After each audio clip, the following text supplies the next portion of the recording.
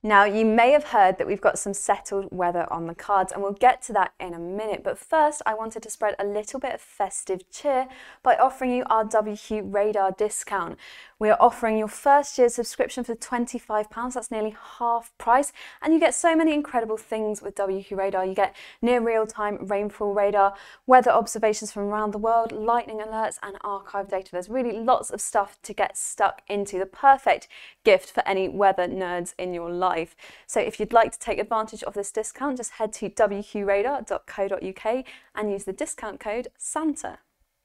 But now let's take a look at the forecast. This is the jet stream, and we've currently got it heading to the north of the UK. Some quite strong areas of jet within that as well, but generally steering any areas of low pressure well to the north of the UK, and this is allowing high pressure to build over us, so generally leading to some settled conditions for us, while any areas of low pressure generally track away to the north. So taking a closer look at the forecast, this is for Wednesday.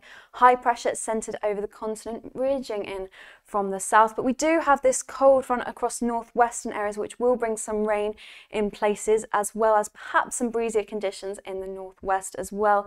And as we go through the day, that perhaps sinking a little further southwards into part of southern Scotland, northern England, turning briefly sort of brighter in northern Scotland for a time, but elsewhere generally staying dry as high pressure ridges in. Could have some persistent cloud in some places though, so not necessarily a bright day for places, but it does look dry. The best of any sunshine, I think, will be across southern Ireland, northeastern parts of Wales, central parts of England.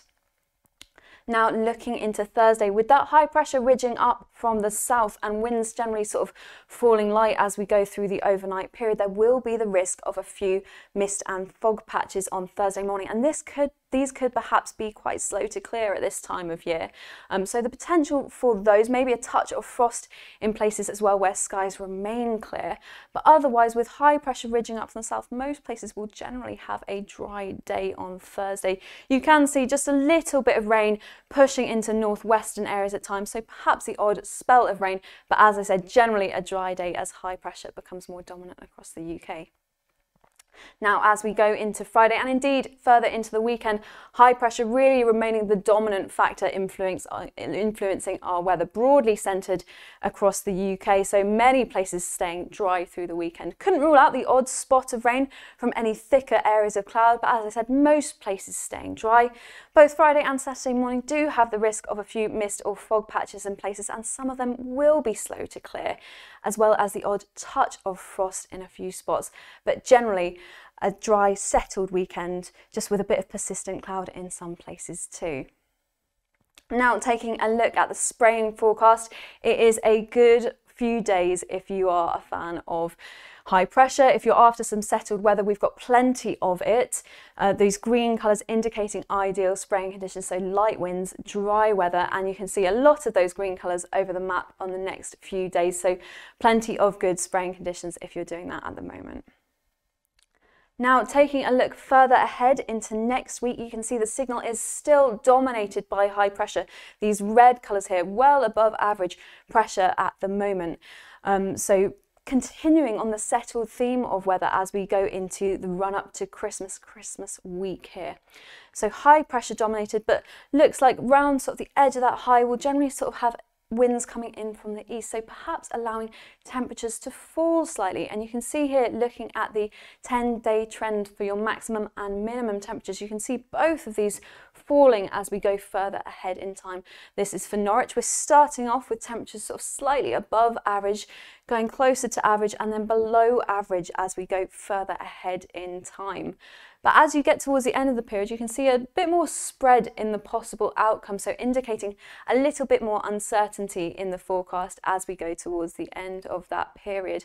And it's all to do with what the setup will be like as we go towards the middle/end of next week. Generally still expecting to be high pressure very close by, perhaps sort of more centred over parts of southern Scandinavia as we go into the middle part of next week.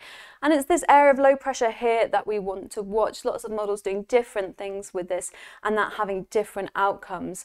So some of the models sort of weakening it as it moves northwards, generally sort of not not affecting our weather too much, with allowing high pressure to stay centred over the UK. But some other models are deepening this and tracking it a little bit closer to the UK, perhaps pushing some rain into western areas and perhaps bringing some slightly milder air as well. Most of the models, though, are keeping the high pressure on the more dominant side of things and keeping that feed of sort of easterly, southeasterly winds, meaning things will be on the colder side. Going further ahead then towards the end of December, the new year, the start of January, you can see we've still got the signal of high pressure. Perhaps it's moved sort of slightly further north, shifting slightly further north into week 3, but still dominating many places, still keeping many places drier than average. And that continues to keep the same theme of the temperatures as well, continuing those easterly wind direction and continuing those below average temperatures indicated by those blue colours for many areas across Europe.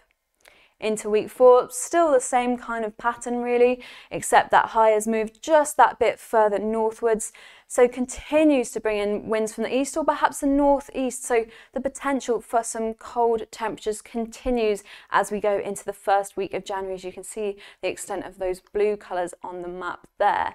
And just looking at the expected sort of rainfall anomaly as well, you can see still many places looking drier than average as high pressure continues to dominate, but just notice along the sort of east coast of the UK, you can see those white colours there indicating that rainfall might be a bit closer to normal in these areas, perhaps even slightly above average. And with those cold temperatures, that brings the potential for a few snow showers in places. So this week is one to watch. Do keep an eye on the forecast. There's still a lot of uncertainty at this stage though. So over the next few days, we've got any rain sort of in the northwest will generally clear as high pressure builds from the south. And with that high pressure bringing the sort of lighter winds, we will have the risk of some mist or fog patches, which could be quite persistent in places. And although we have high pressure building, it doesn't generally mean lots of sunshine. I think we could still see quite a lot of cloud around as well. And as we said, generally turning colder over the next sort of 10 days or so, and that does bring the risk of some frosty mornings in places, particularly as we go further ahead in time. Generally staying on this sort of trend, generally rather settled with high pressure dominating conditions, winds coming in from the sort of easterly direction, so meaning things will be cold with below average temperatures as we go into the new year.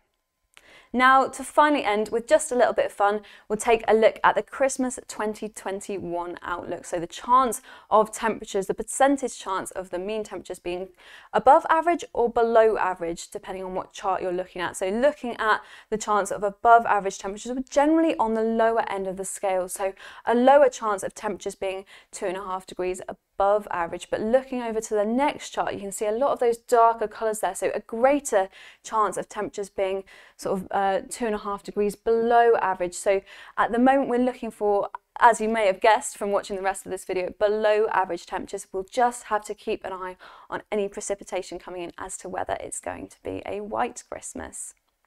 Thanks so much for watching our latest Weatherquest farming forecast. As always, if you've got any feedback, do get in touch with us on social media, and I hope you have a very Merry Christmas.